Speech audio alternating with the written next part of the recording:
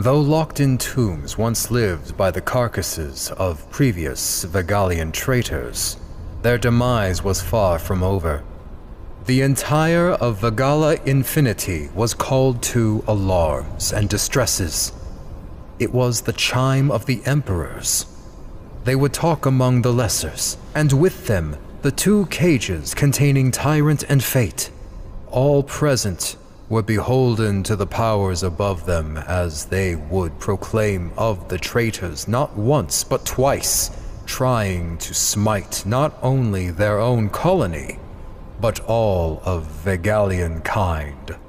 Before the gauntlet of punishment was to begin, however, the traitors were given one last chance to plead their words to those they turned their backs on.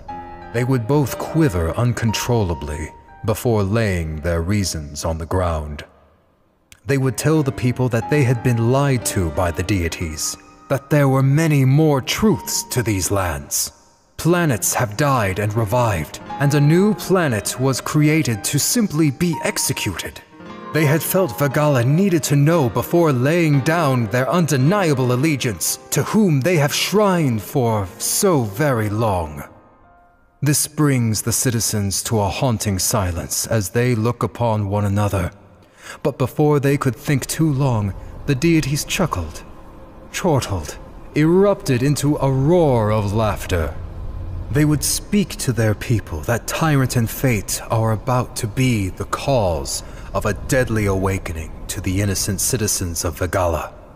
They beckon that as easy as something is to give, something can be taken away. And it would be at the fault of the betrayers for what would happen next. It is with this that Hithistras, Yondarth Atticus, and Wanderamite raise their hands. Demonic and deadly waves of energy forged into destructive fireballs.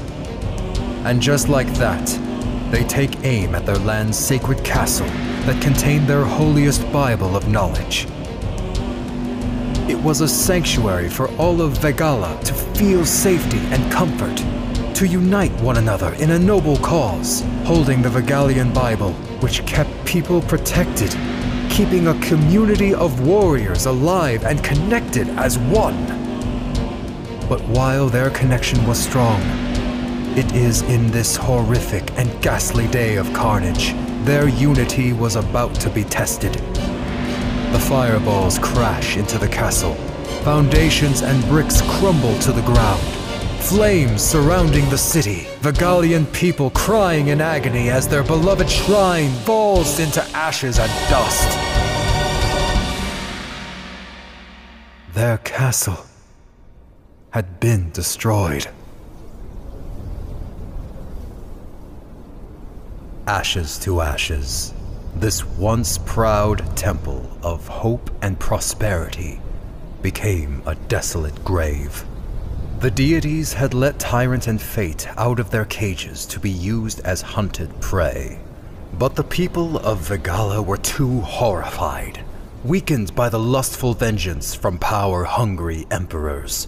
All they could do was sit and cradle one another. Families huddling up to be shoulders to cry on. Vegala weeps.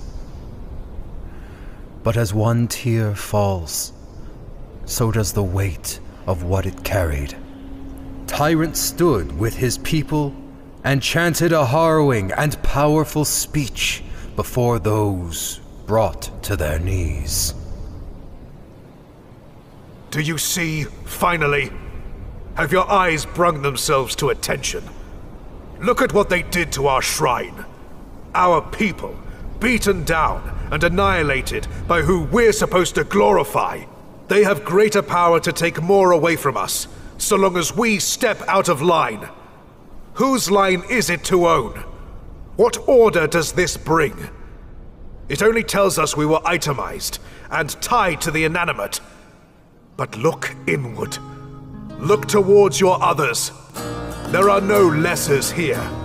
We don't see lesser. When we stop staring at the castle that bound us, you realize we were the castle. And this is one castle, that will never die. We can rebuild. We can repopulate, just as quick as we can burn down. But we can never die. It's time we took back what is ours, and rebel against the darkest monstrosity that plagues us all. You can either die along with the castle, or you can live as if it was never buried. Silence fills the air, and before all hope seemed to fade, more and more Vegalians would stand up, proudly, boldly, one by one would rise from the corpse of their garden, reborn, resurrected, and reunited. A loud cheer fills the air. Vegala was no longer bound by a shrine.